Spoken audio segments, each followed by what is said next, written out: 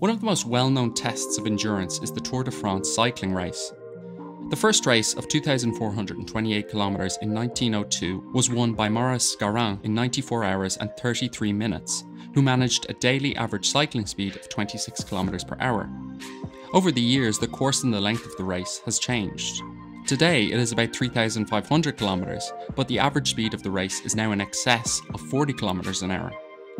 Since the energy cost of cycling is an exponential function of speed, this reflects an approximately threefold increase in the rate of energy expenditure by modern cyclists compared to the early pioneers like Garin. In 1988, researchers showed that the average daily energy expenditure of cyclists in the Tour de France was about 8,000 calories per day, or 4.7 times BMR.